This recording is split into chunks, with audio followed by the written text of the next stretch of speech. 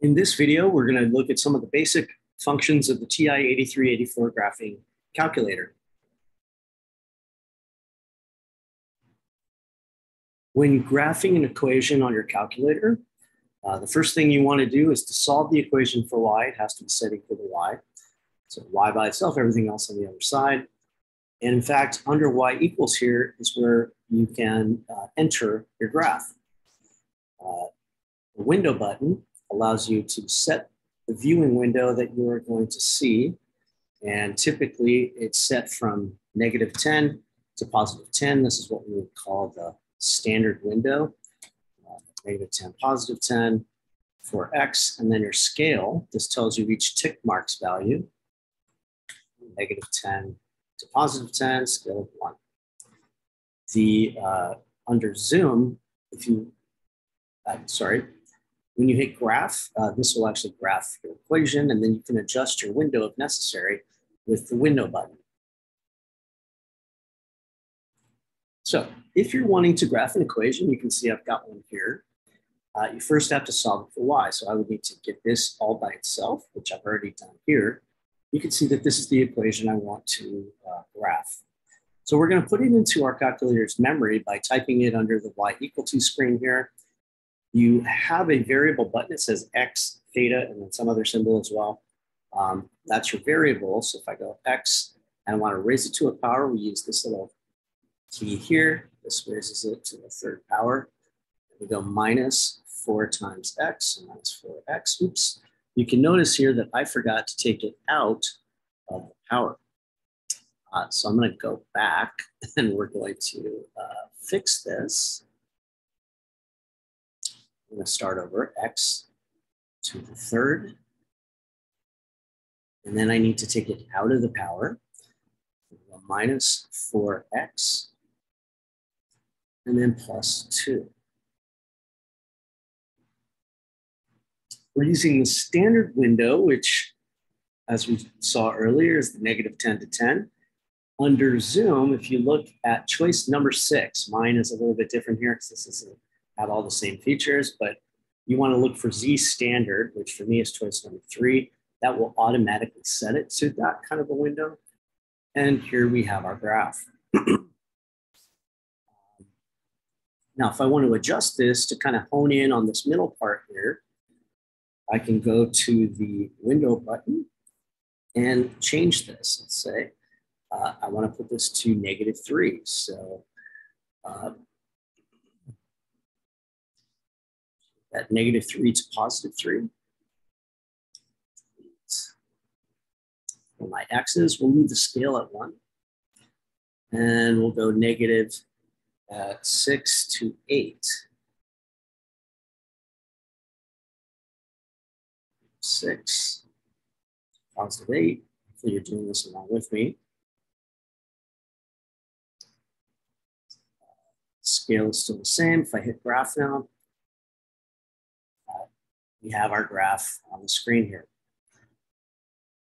Another feature you have is the trace feature. If you hit trace, you'll notice a little icon, a little cursor appear on your graph.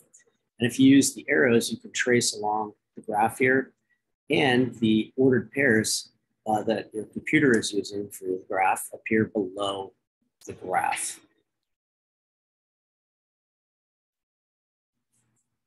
One of the other helpful features is the zoom in and zoom out feature that you have under Zoom. In fact, it's the first 2 choices under Zoom.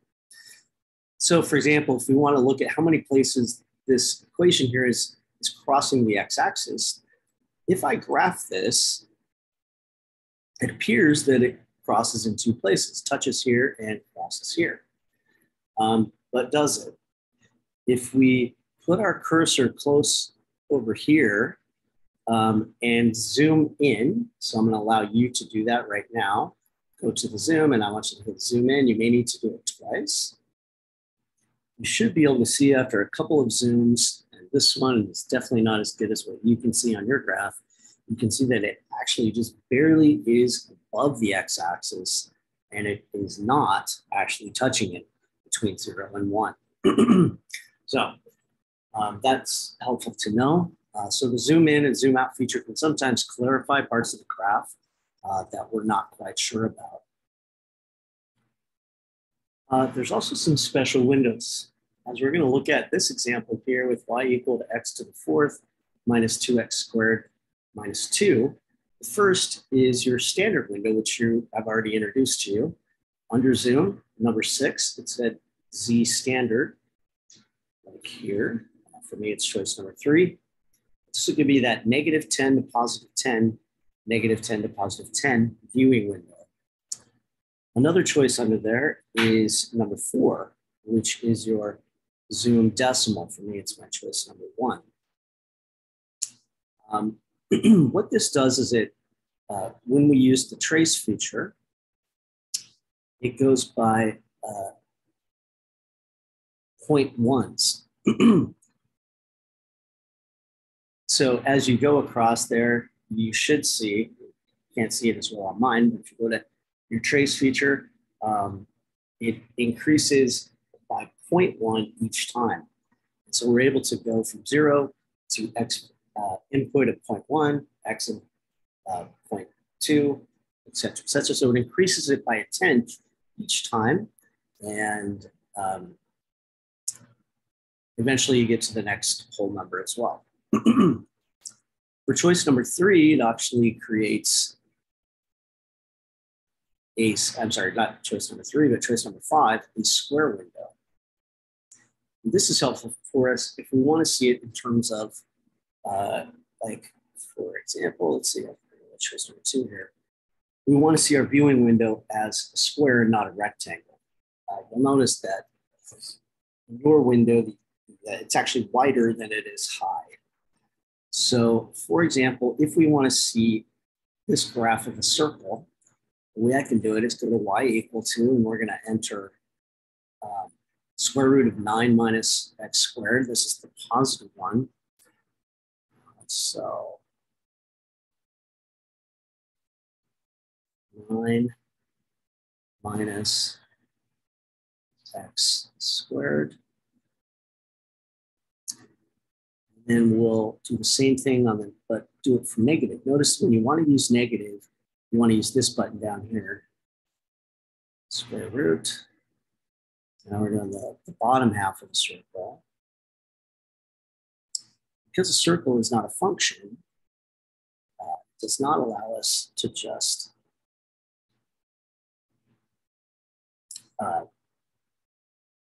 put it in as one function. We actually have to write 2 separate functions. And here we go. In a standard window, let me go back to standard, choice number 3 there, it actually doesn't look like a circle. That's, again, because of the nature of our screen. It's more of a rectangle. But when we put it into the square window, it adjusts the window so that our circle actually does look like a circle. The next feature I want to show you is the min and max finder. And we're going to use this example here. So this is a profit and loss equation. And the x value is representing the computers that are made in a year. And then the y is my profit that's made. And we're told that this company can produce a maximum of 100,000 computers, and y is my profit in thousands, x is in thousands of computers. So as I put this into my calculator, go ahead and pause the program and do so. And also, as far as my window goes, since the max number of computers is 100,000 and x is in the thousands, we can't make more than that. And of course, we can't make negative computers. I'm going to set my x window to go from 0 to 100. And since the profit can be positive or negative, we're just going to put this at negative 25,000 to positive 25,000. This is in thousands, so we're really looking at millions. 3 more zeros added onto that. When we graph this, so go ahead and set your window to that. You may want to pause thing, and then we're going to hit graph. You can see that there are points where we have a negative profit when we break even. And then up here, along here, tells us our maximum profit. So how can we get our calculator to tell us exactly what that would be? We do have that trace feature, if you remember. Trace allows us to go along here and to find these values. Now, I have a lot, the scale, we could kind of poke around here and move this around to try to figure out where that max is. But above trace, you can see the it says calc. If I go shift and then go trace, there's a function here which allows me to find the maximum. So go under that and find that. Choice number 4 for me, maybe a different choice number for you. And what we have to do is tell it where the left boundary is and then hit enter. So I'm going to just go around where the peak is there and then ask for the right boundary. So basically I'm saying find it between these boundaries. Hit enter again. It finds the maximum value here. So we see the maximum here is at X value of 72.79. Those are in thousands. So that's 72,079. And then this tells you what the maximum profits are. So if we move that decimal over 3 spots, that tells you the profits. Of course, in this case, it's in thousands, so that would be in millions. The next thing I want to show you here, the last one, is a scatter plot. A scatter plot is a plot of a bunch of ordered pairs. And sometimes that's what we want to see. We don't necessarily want to see them connected in any way. We just want to see them scattered as individual points. And so this is when we have ordered pairs, so an X and a Y. And so the first thing we want to do is to put this stuff into our lists. If you go to stats, this is really a statistical function. Stat and then edit takes you into a screen where you can put ordered pairs into L1 and L2. Now I've already put these here. I've defined my X as years since 2000. And so this would be my 0. This would be 1, 2, 3, 4, 5, and 6. This just makes it easier for our graph. And then my Y's are going to be these speeds here. And so I put those into list 2. Go ahead and put those into yours. Make sure that every X has a Y. You haven't skipped through. And mine goes all the way to 6. And I see, yep, it has a Y that goes with it. That's one thing you want to make sure you have, because if you don't, you're going to run into an error automatically. Because you try to plot a point that doesn't have a corresponding, or an X without a Y or a Y without an X. Then we need to turn in our stat plot. And so if you'll notice above Y equals, it says plot. I'm actually going to clear out my equation here as well. So let's just clear that out. Now I'm going to go shift plot, and it takes you to your plot screens. You'll notice they're by default, they're turned off. So I'm going to hit enter on one there, and we're just going to turn this on. So enter on there. The first thing there is a scatter plot. It's pulling your X's from list 1, pulling your Y's from list 2, and then you can kind of choose what color, if you have a more advanced one, or just what kind of marking you want. I'm going to, put down here. I'll change my marking to just a dot. Enter. So I've turned this on. Now, as you'll notice, in a standard window, 168 for Y would be way off the screen. So we would have to adjust our window to fit these. So if my X's were going from 0 to 10, say, and my Y's are going up to, say, 200, we should be able to see these dots. Now, under Zoom, there's a choice number 9. You may have to scroll down to see it, but it's Zoom Stat.